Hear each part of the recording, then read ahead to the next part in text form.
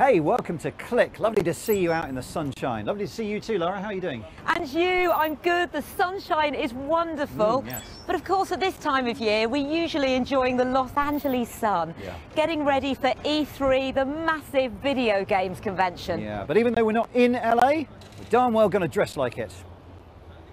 Second year running, LA won't be crammed with gamers because the whole event has been moved online. Yeah, I do hope that Hollywood has another industry to fall back on.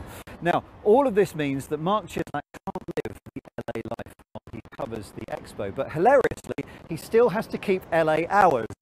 Here's his blurry-eyed report. But that is about to change. Take a look at these.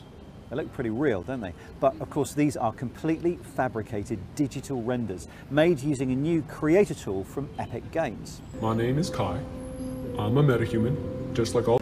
Yes, the technology used to create these characters, these digital renderings of humans, has just become a lot easier, faster and accessible to more of us. Alex Humphreys has been finding out more.